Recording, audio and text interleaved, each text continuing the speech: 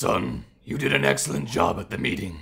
Even in the face of our current troubles, you stood strong in the face of the council. You're on your way to becoming an excellent asset to your house. I couldn't have done it without your guidance, Father. Slit them choke, flip them boat. Dead bitch float, swollen corpse, no remorse, navigated off course. Of course I can make you scream, but if you ask for more... Son, there's something I've been meaning to tell you for quite some time. I think you have a right to know. Bullshit! Matador! Grab the floor, whip it! What the? Father! No! Who? What? Why? Sometimes you gotta shake things up and get dirty up close, you know? Oh shit! You're the kid! Hey look, nothing personal, but your dad wasn't the righteous banker he pretended to be, brother. He owed money to the Kimona Tom.